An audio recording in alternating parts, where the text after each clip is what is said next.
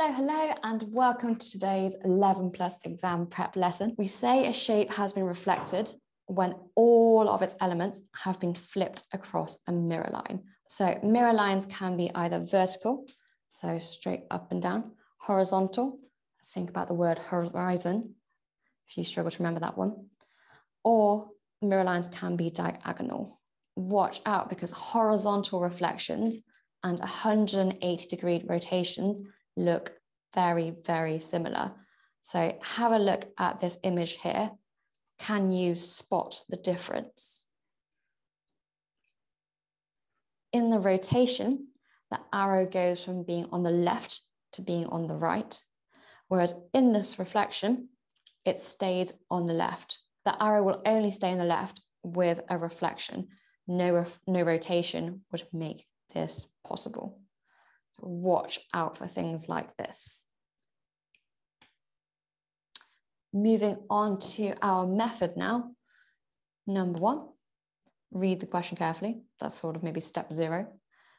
And then we need to identify elements of the main shape. So once again, think about color, shape, number, patterns, positioning. Then eliminate any obviously wrong answers. So things are missing elements or maybe the wrong element. Then imagine reflecting the main shape and then compare whatever you visualized to the remaining answer options. With this in mind, let's do a little walkthrough. If you're feeling confident, shout out in the Q&A what you think the answer is. But let's apply our method. So we need to choose the answer option, which is a reflection of the main shape. So first off, let's identify the elements of the main shape. We have a squiggly line made up with 4 bends and 3 small black circles. So let's start by eliminating some obviously wrong answers. So we've gotten rid of options D and E. Why? Well, if we look at E, we can see that the line only has 3 bends, whereas the line in the main shape has 4. Next, if we look at D, we can see it's actually a rotation of the main shape. It has been rotated, bloop, rather than reflected. So we can also rule out D. Now, let's try and reflect our main shape in our heads. Option B might look like it could be a reflection, but it's actually 180 degrees rotation of the main shape. So watch out for that. And then if we look closely at C, we can see that the circles are in the wrong position. So the top and bottom circles are in the wrong place. So we can rule out C. This leaves us with A. It has been reflected across a vertical line. So across a line that goes down like that, if that were straight. Let's try a practice question just for you guys now. Here is your question. Which of these options shows a reflection of the main shape across a diagonal line? So we have our mirror line.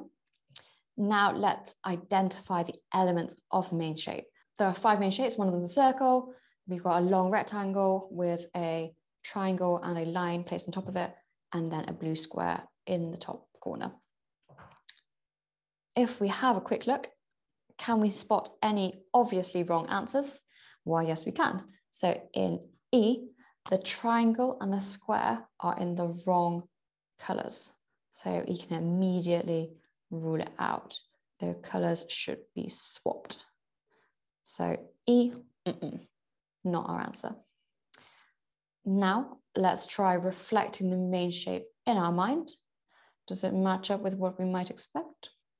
It seems like E and C do not quite match up with what we are looking for. And this is because they are rotations rather than reflections. So B is a 90 degrees clockwise rotation rather than a reflection. So it's been rotated like this, whereas C over here is a 90 degrees anti-clockwise rotation. So it has been rotated this way by 90 degrees. They're also incorrect, so we can rule them out like this. Finally, we're left with A and D. We should do a little bit of an in-depth comparison. So get those out of the way and have a think about A and D. So when we reflect a shape across a mirror line, what we're actually doing is drawing a perpendicular line from every element of the shape to the mirror line and duplicating that line and that element in the opposite direction. If that's not really clear, have a look at this image. So we can see that we have our mirror line here, and what we've done is reflected every shape across this mirror line, duplicating the distances of each point across the line. That means that we can rule out answer option D, because the triangle should not be facing this way. It should actually be like it is in A. That is the end of our reflections practice / learning.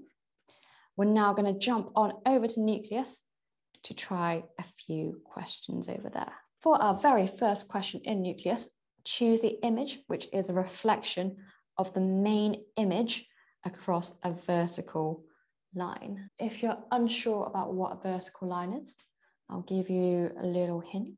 So it could be like that, or it could be on the other side.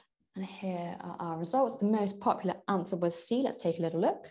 And C is absolutely right. Well done. So if we look at this image at the bottom, it claims it's a swan. There we go. Not a duck at all. We can see our vertical line, our vertical mirror line in the dots. And we can see that our original image is the one on the left. And if we reflect it vertically, so starting like this, reflect it over here, we are left with answer option C.